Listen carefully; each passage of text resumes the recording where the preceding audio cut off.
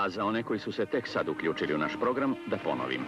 Ovo je Radio Jugoslavija, a današnja emisija je posvećena motorizovanim turistima koji su na proputovanju kroz Jugoslaviju.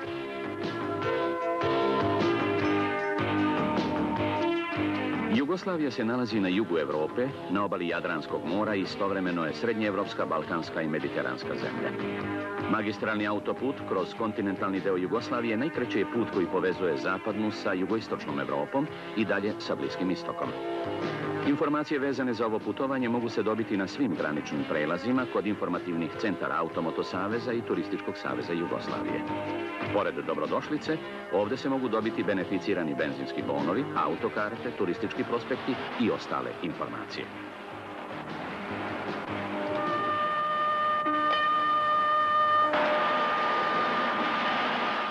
Ako se u Jugoslaviju dolazi iz Italije ili Austrije, put ka jugu Evrope vodi kroz najseverniju Jugoslovensku republiku, Sloveniju.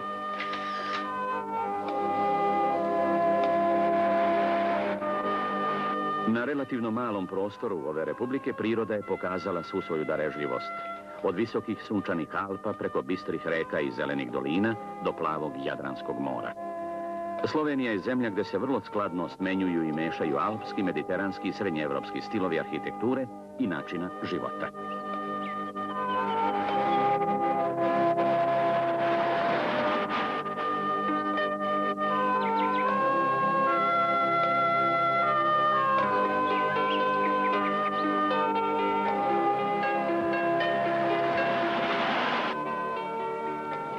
U podnožju Alpa nalazi se Bled, poznati turistički centar na obali Bledskog jezera. Pravo mesto za kraći ili duži odmor.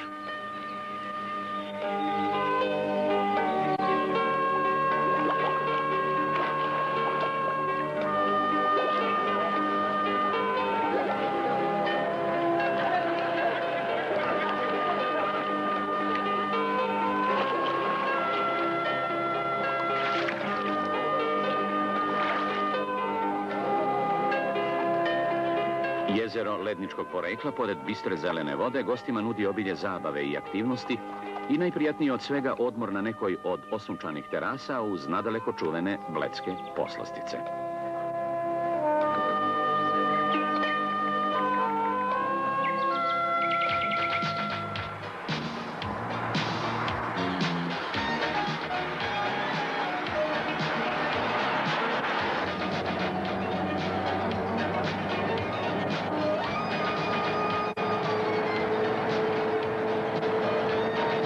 Ljubljana je glavni grad Republike Slovenije.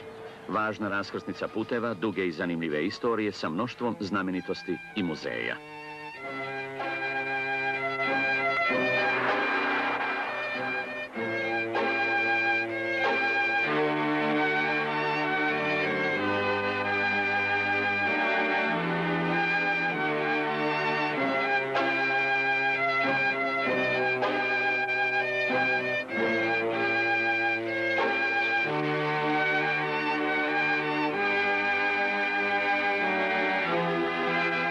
Beethoven je samo jedan od velikana koji su izvodili svoja dela u Ljubljani, a Ljubljanska filharmonija je jedna od najstarijih i najcenjenijih u Evropi.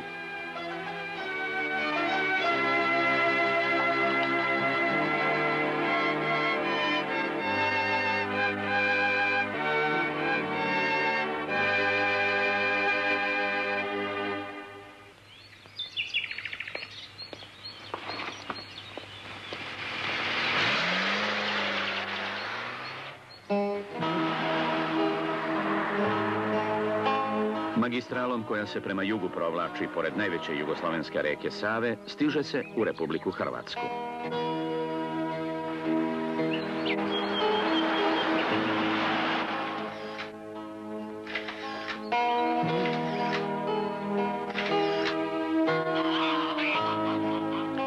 Čak i oni koji žure treba da otkriju nepomućenu romantiku vinogradarskih brežuljaka Hrvatskog Zagorja.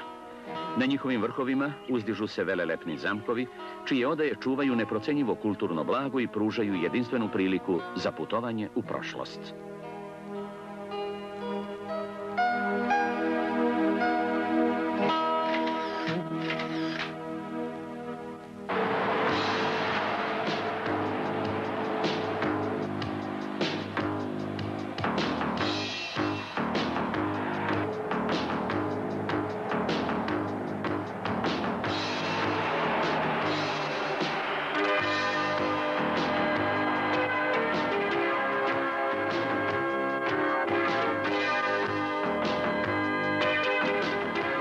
Zagreb je najveći grad Republike Hrvatske. Tipičan srednjeevropski grad, istovremeno i modern i drevan, sa bogatom i uzorno sačuvanom kulturnom tradicijom.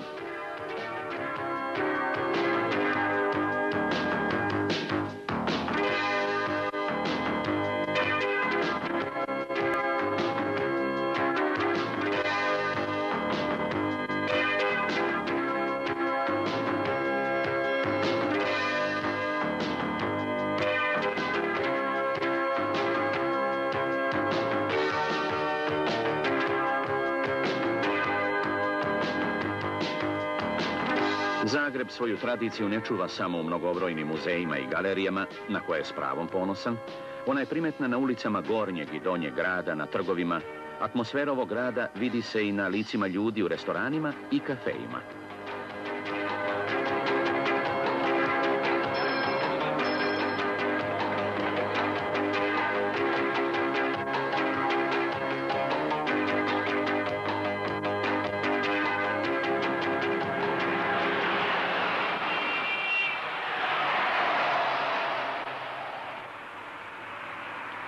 Sporednom saobraćajnicom južno od Zagreba može se stići do Plitvičkih jezera, nacionalnog parka koji je svetska baština pod zaštitom UNESCO-a.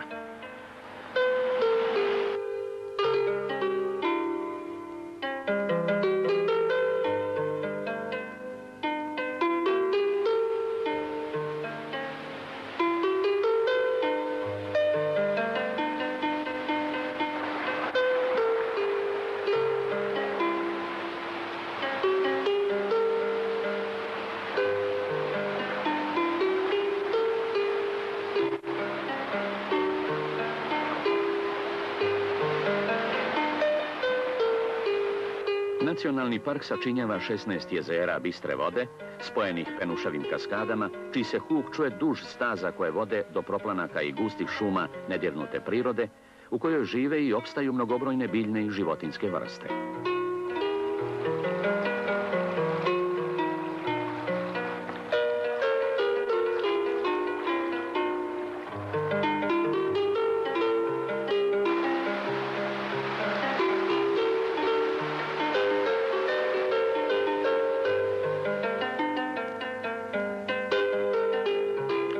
Kada zamor od šetnje učini svoje i svež vazduh otvori apetit, treba predahnuti kraj ognjišta gde se služe lički specijaliteti i pitka domaća vina.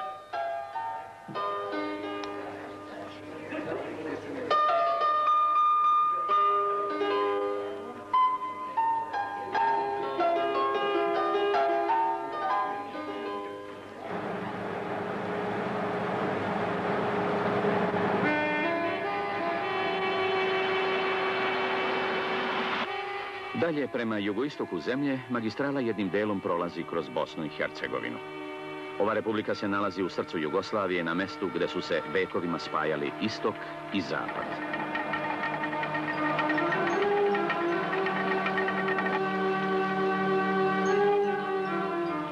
O susretu dve civilizacije na simboličan način danas svedoče mostovi preko kojih su nekada putovali karavani. Na mestima nekadašnjih odmorišta karavana nikli su moderni gradovi u kojima odsedaju neki novi karavani, karavani turista.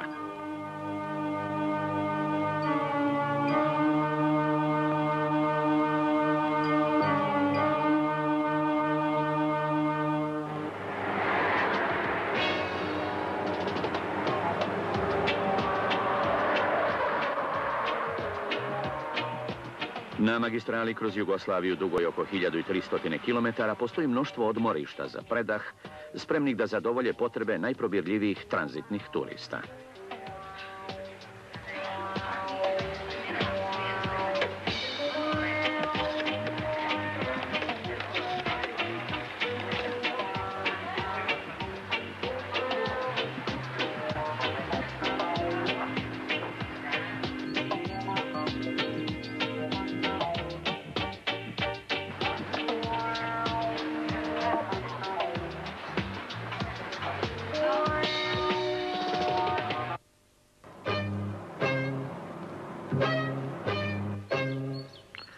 Oko 100 kilometara magistrale presjeca plodne oranice Vojvodine, a do Novog Sada se sa magistrale odvaja nekoliko saobraćajnica.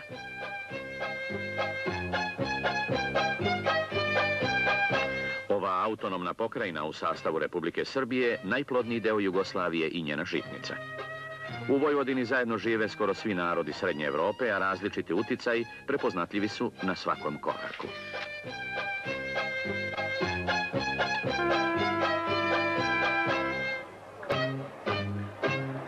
Kulturni centar pokrajine, Novi Sad, je poznato rečno pristanište i sajamski grad.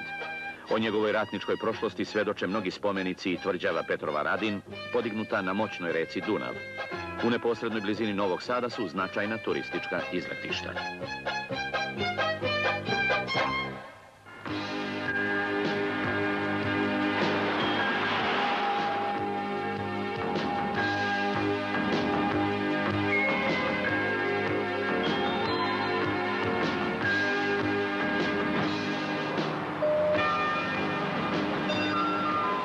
Beograd, nekada samo utvrđenje na ušću Save u Dunav, danas je velika metropola i glavni grad Jugoslavije.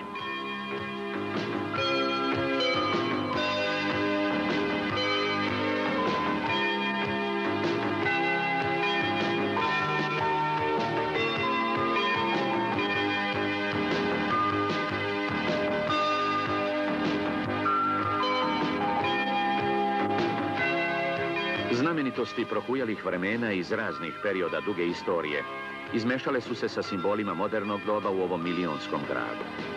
Beograd je značajan industrijski grad, jak univerzitetski centar, a iznad svega grad gostoljubivosti.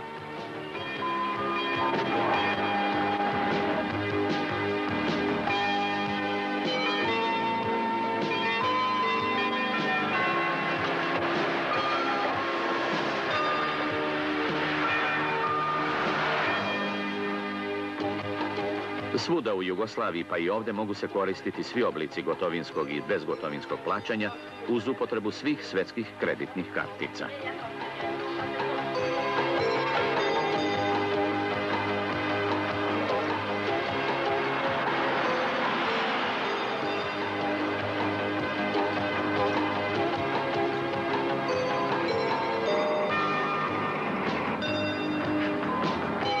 Svako, pa i oni najizbirljiviji, naći će deo Beograda za sebe.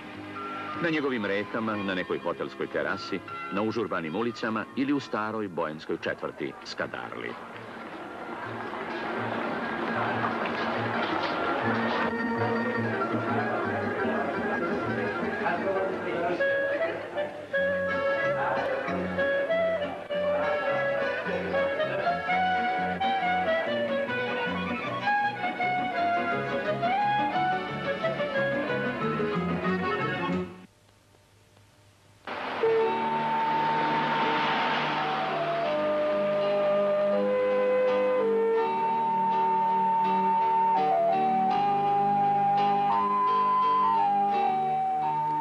Mnogobrojne srednjevekovne tvrđave rasute po Srbiji svedoci su burnih događaja, poraza i pobjeda, padova i uspona mnogih osvajača ovih krajeva.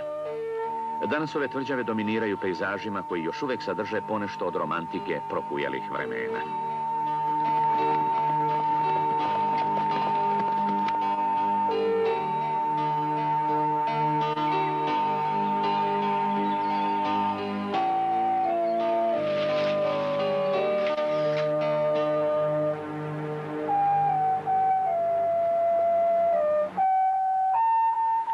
Putujući dalje na jug, treba obratiti pažnju na nekoliko vrlo dobro očuvanih srednjevekovnih pravoslavnih manastira.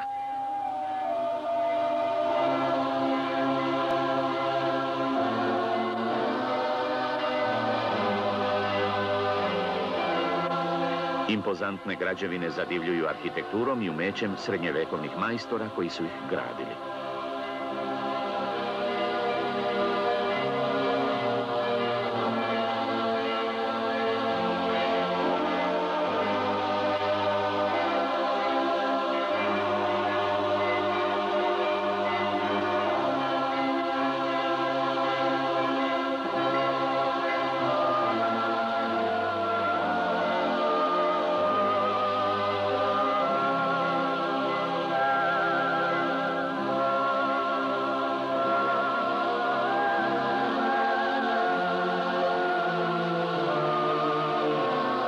Pored neponovljivih fresaka i bogate riznice umetničkih predmeta, u manastirima goste očekuje ljubaznost srdačnih domaćina.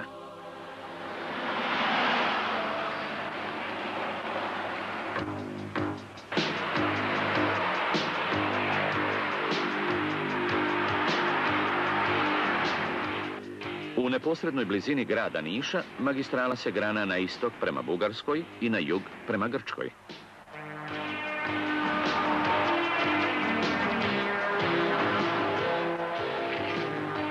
Uživanje u putovanju ne sme biti razlog da se zaboravi na automobil, kome također potrebno malo nege i odmora.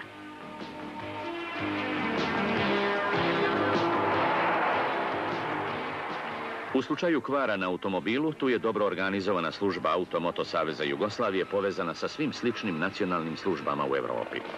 Za bilo koju vrstu informacija ili pomoći dovoljno je znati samo 3 broja. 987.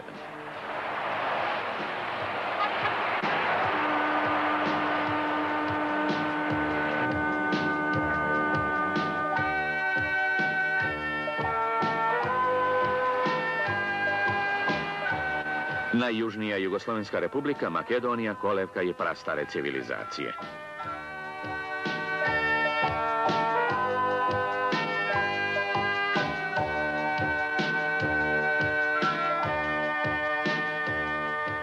Svaki kamen Makedonije svedok je antičkih vremena, ali i kasnijih kultura koje su se sučeljavale i smenjivale na ovim prostorima.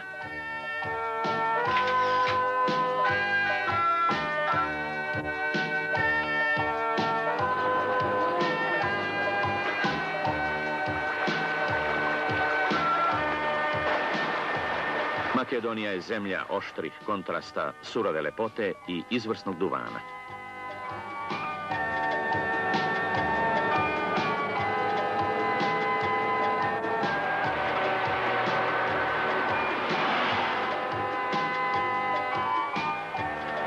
Glavni grad Makedonije, Skoplje, odlikuje se orijentalnom atmosferom i šarmom istoka.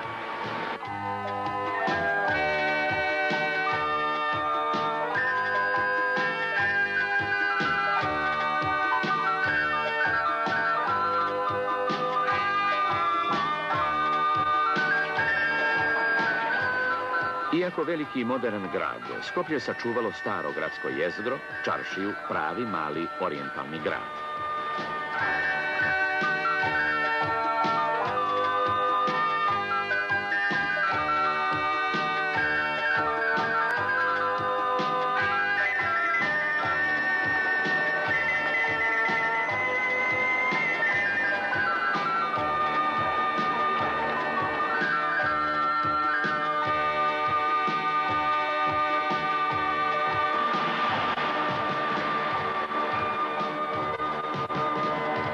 Dok se magistrala proteže dalje na jug, ka Grčkoj, sporednim saobraćajnicama jugozapadno od Skoplja stiže se do Ohridskog jezera.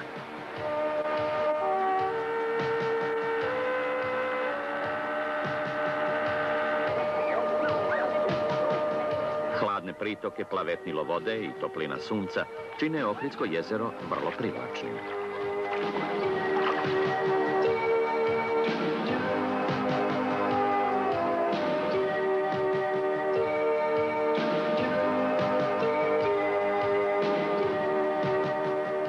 Lepota Ohridskog jezera nerazdvojiva je od lepote drevnog grada Ohrida. Sazdan oko moćne carske tvrđave, Ohrid i danas osvaja svojom čudesnom arhitekturom i šarmom tesnih, krivudavih ulica.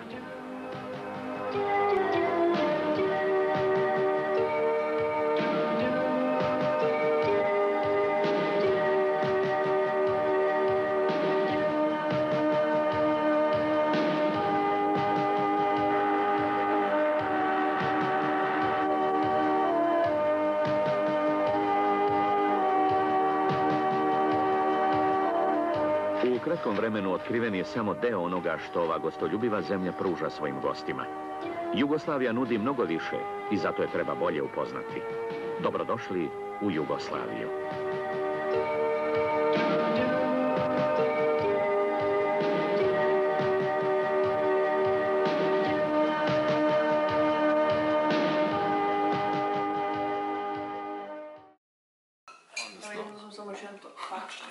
Da, Aco, gde je moje? Dobro, nemoj da paneđiš tiramisu. Hoću da jedem. Program Ponovi. Ovo je Radio Jugoslavija, a današnja emisija je posvećena motorizovanim turistima koji su na putovanju kroz Jugoslaviju.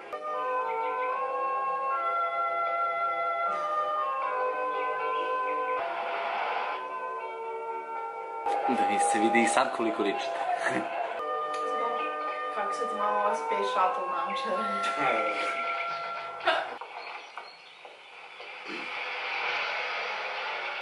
Može to... Koji stil? Oštrio se to. Vidi mršicu. Malo si da vezaš? Da. Pokreta. Dobro, ja ne znam sebe. Znam da ne znaš se lakše. Gledaj se u gledalo. Pogledaj ovo. Jesi videla ovo? A? Prinošenje, položaj prsta i usta i uopšte sinhronizacija. I žova. Ja sam bila u žovu. Ja, Anja. Anja, moja Anja. Pa nisi grbava kao ja. Tako pa i oni najizbježniji naći će deo Beograda za sebe. Na njegovim rekama... Vidi ga. Kako jedan, pogledaj. Identično jedan ti je. Ja sam se bila iznenadila. Anja se okrene pa me ovako gleda. Ko je ovo? Ja ili ona? Teć. Vidiš, ono su po zadatku. Isti nos. Zato sam se ja iznenadila, više nego ti sada, jer ja sebe vidim sada kako sam izgledala kao ti. A ti ne vidiš sebe koliko ja vidim tebe, u poređenju sa sobom u filmu. Ali mi smo hteli da vidimo tvoju reakciju, da li ti primećuješ. Najviše na plasu scena kad se nasmejala, mislim. Kako ja vidim, Da, bilo sam sliku. vidiš sebe.